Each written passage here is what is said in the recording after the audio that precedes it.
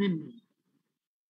এই কথাটা যদি আমরা এক্সপ্লেইন করি, ইটস কথাটা খুব important. From its higher concentration to its lower concentration, osmosis is a process by which migration of solvent from its higher concentration to its lower concentration. কারণ it's কথাটা মানে হচ্ছে ওয়াটার যেদিকে বেশি সেদিক থেকে ওয়াটার যেদিকে কম সেই দিকে ওয়াটার মুভ করবে একটা সেমি পারমেবল মেমব্রেন দিয়ে। তাহলে আমরা সলিউশন বুঝি, মনে করো যে একটা সলিউশন যেখানে সলিউট আছে 10 মিলিগ্রাম, সলভেন্ট আছে 5 মিলিগ্রাম, আর একটা সলিউশন যেখানে সলিউট আছে 5 মিলিগ্রাম, সলভেন্ট আছে 10 ml। তো সলভেন্টের কনসেন্ট্রেশন কোন দিকে বেশি বলো? সলভেন্টের কনসেন্ট্রেশন কোন দিকে বেশি? 10 ml যেদিকে সেদিকে বেশি। সলভেন্ট যেদিকে বেশি সেদিক থেকে যদি সলভেন্ট কম ঘনত্বের দিকে যায় তবে এটা হচ্ছে অসমোসিস। তাহলে এখন সলভেন্ট কাকে বলে বলো তো দেখি, what is the meaning of solvent? Solvent কাকে বলে বলো? শুনতে পাচ্ছ? Response please. জি ম্যাম, শুনতে পাচ্ছি। হ্যাঁ, সলিউশনে যেটা বেশি থাকে না, এটা অন্য কথা। সলভেন্ট মানে দ্রাবক, যে দ্রবীভূত করে, সলিউটকে দ্রবীভূত করে। সলভেন্ট মানে হচ্ছে দ্রাবক বাংলা মিডিয়াম। সলভেন্ট মানে দ্রাবক যে অন্য সলিউটকে দ্রবীভূত করে। পানি আর চিনি, পানির মধ্যে চিনি দ্রবীভূত হলো, পানিটা হচ্ছে সলভেন্ট, ওয়াটারটা হচ্ছে সলভেন্ট, আর সুগারটা হচ্ছে সলিউট, তাই না? Am I clear? Yes ma'am. হ্যাঁ, সলিউট কাকে বলে, সলভেন্ট কাকে বলে, সলিউশন কাকে বলে, এগুলো বুঝতে হবে। তাহলে সলভেন্ট যেদিকে বেশি, সলভেন্টের পরিমাণ যেদিকে বেশি, ঠিক আছে, আমার খালি যে 50-100 টাকা দিয়ে খালি এইটাই রিপিট করা লাগবে। ল্যাপটপ এটা অনেকদিন ধরে কইতেছি তা মনে, হ্যাঁ হ্যাঁ, আগে তো একবার এটা ভেঙে গেছিল। ওই তো 100 টাকা মনে করছে 100-150 এরকম। মাইক মিউট কর, মিউট করো। আশ্চর্য, তোমরা কমন সেন্স নাই নাকি? সলভেন্ট হচ্ছে যে সলিউটকে দ্রবীভূত করে, ঠিক আছে? ওয়াটার হচ্ছে একটা solvent, typical example of solvent. এরকম অ্যালকোহলও সলভেন্ট, অ্যালকোহলের মধ্যে কিছু জিনিস দ্রবীভূত হয়। তাহলে অসমোসিস মানে হচ্ছে migration of solvent.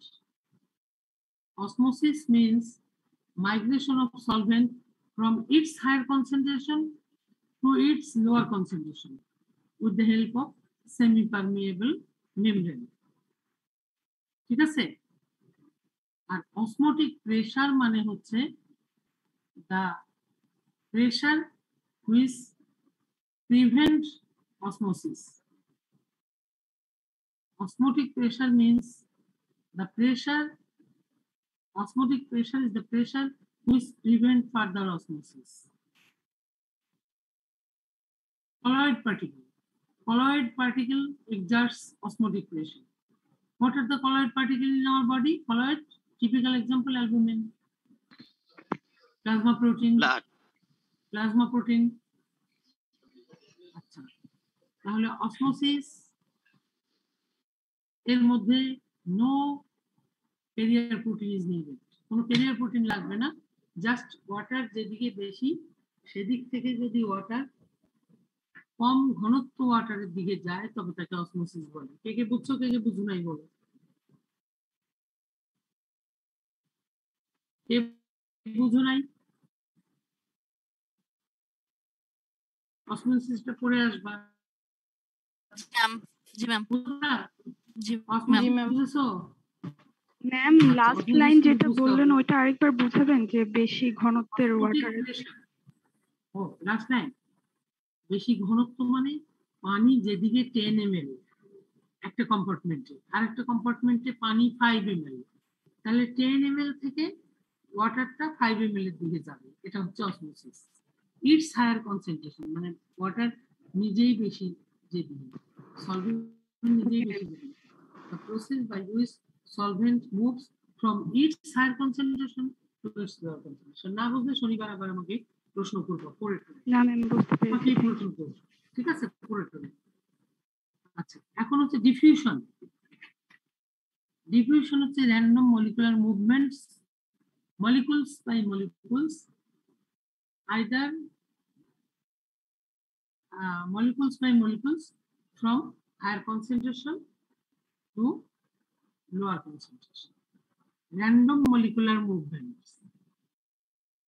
Randomly molecules গুলো মুভ করে from higher concentration to lower concentration pass করার জন্য। আর খুব হাই থ্রটের জন্য আমরা আবার কলেজ খুললে যারা পটেনশিয়াল, যারা ক্যাপাবল, যারা অনার্স মার্ক পেতে চায় তখন তাদেরকে। এখন আপাতত random molecular movement, molecules by molecules from higher concentration to lower concentration, এটাকে আমরা বলবো ডিফিউশন।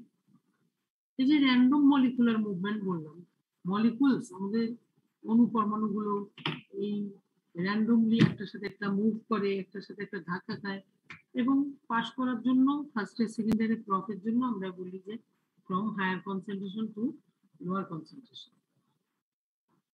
তাহলে এই ডিফিউশন দুই রকমের, simple diffusion and facilitated diffusion.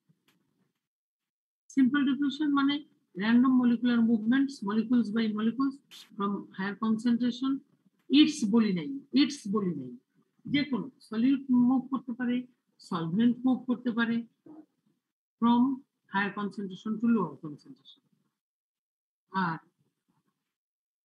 without the binding of necessity of binding with carrier protein, simple diffusion. R facilitated diffusion মানে random molecular movements, molecules by molecules from higher concentration to lower concentration, but necessity of binding with carrier protein. তার মানে simple ডিফিউশনের ক্ষেত্রে কোনো career protein লাগবে না, higher concentration থেকে lower কনসেন্ট্রেশনের দিকে solute অথবা সলভেন্ট দুটোই মুভ করবে। আর ফ্যাসিলিটেটেড ডিফিউশন মানে ক্যারিয়ার প্রোটিন লাগবে, সলিউট বা সলভেন্ট হায়ার কনসেন্ট্রেশন থেকে লোয়ার কনসেন্ট্রেশনের দিকে মুভ করবে। তাহলে ডিফিউশনের সাথে আমাদের কি পার্থক্য হলো অসমোসিসের? ম্যাম অসমোসিসে তাহলে সলভেন্টের মুভমেন্ট হবে হায়ার কনসেন্ট্রেশন থেকে লোয়ার কনসেন্ট্রেশন। শোনো, তাহলে দেখা যাচ্ছে অসমোসিসে কোনো ক্যারিয়ার প্রোটিন লাগছে না, সেমি পারমিয়েবল একটা মেমব্রেন লাগছে শুধু।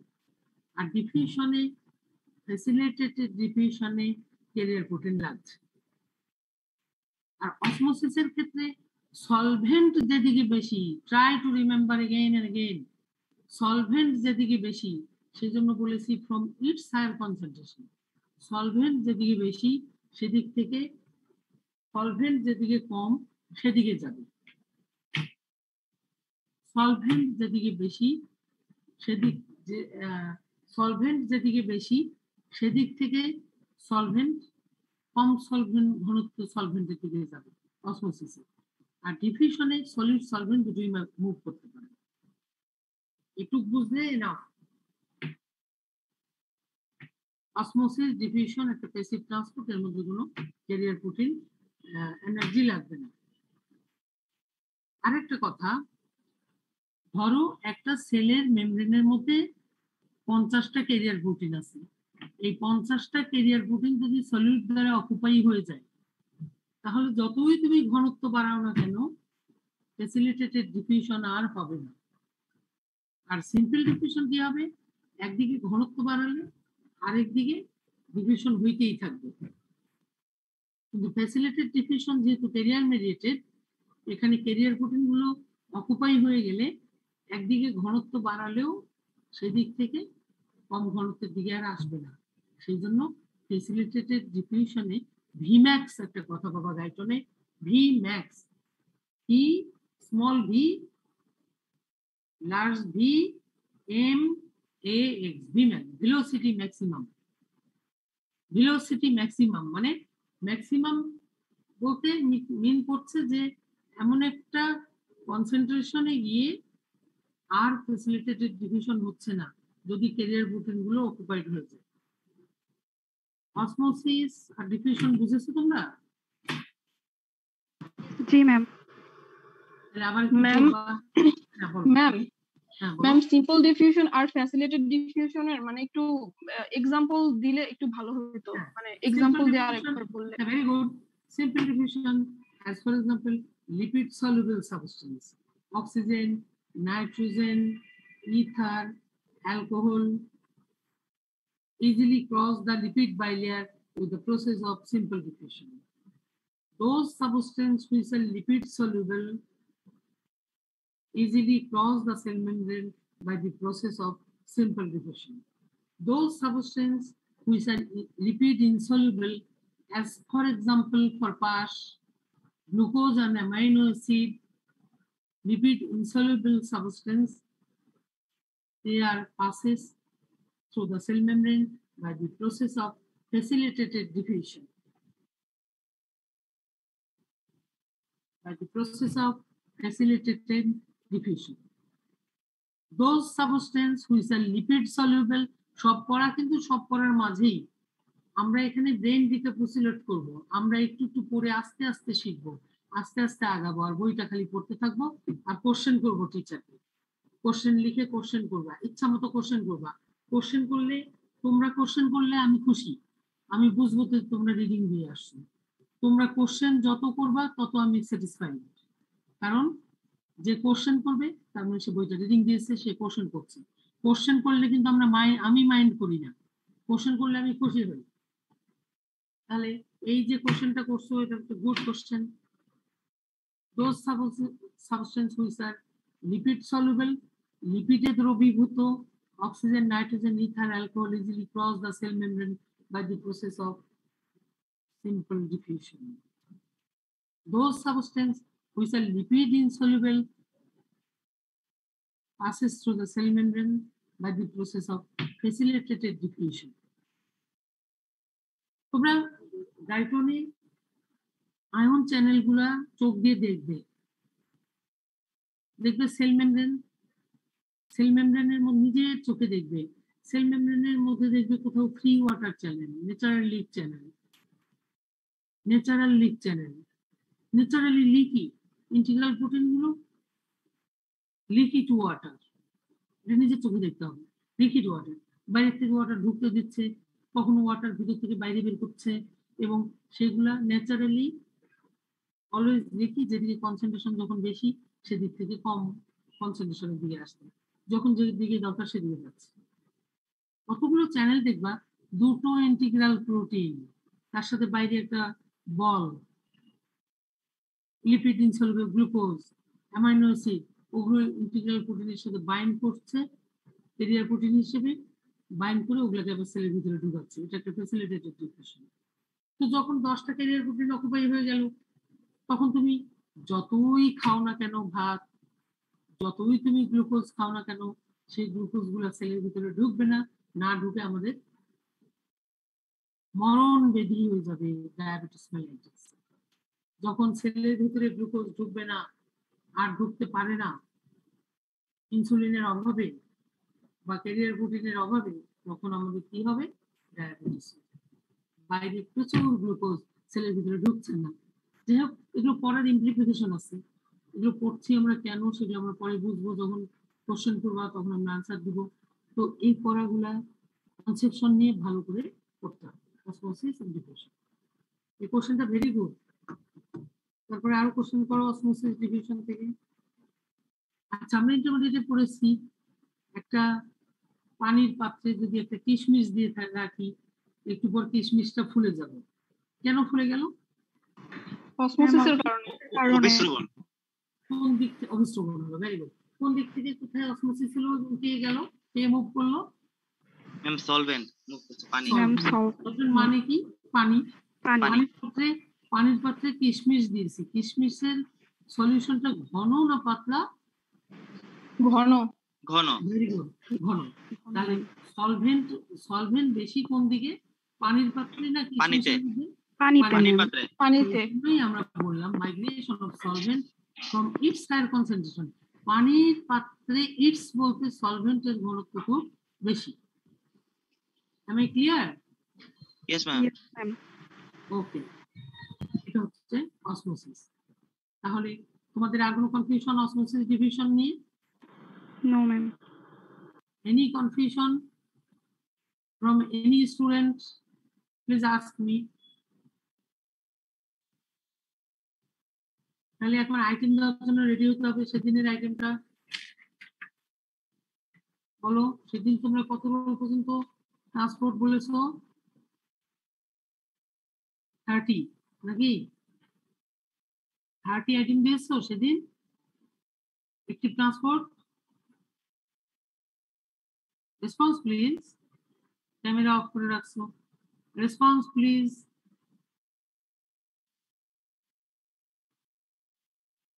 বলো। তোমরা কিন্তু যারা সেদিন ট্রান্সপোর্ট আইটেম দিলে তোমরা তো ভালো পেরেছো, মাশাআল্লাহ। আজকে কত রোল থেকে দিবা? কত রোল? 31 বলো। 31। Yes, ma'am. 31। Yes, ma'am. Ma'am হ্যাঁ বলো। ম্যাম আপনি 27 পর্যন্ত নিয়েছিলেন মনে হয়। আচ্ছা, তাহলে আজকে 28 বলো। Ma'am, Dibo, 31. 31 না, 28 আগে বলো। 27 পর্যন্ত নিয়েছিলাম, 28 বলো। 28 কে?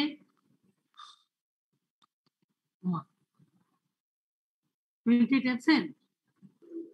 Ma'am, 31 আমি। তুমি তো 31, 28 বলো আগে। আগে 28 কে? 31 পরে দাও না, 28 থেকে আগে দাও। 28